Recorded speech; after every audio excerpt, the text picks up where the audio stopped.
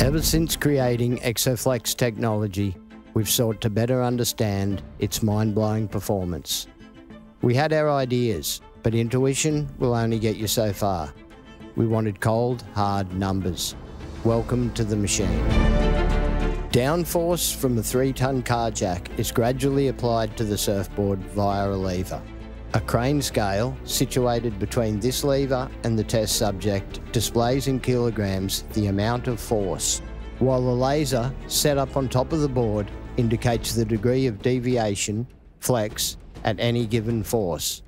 Simple in concept, we built this for comparative analysis of the ratio of flex to force applied, right up to the point of failure.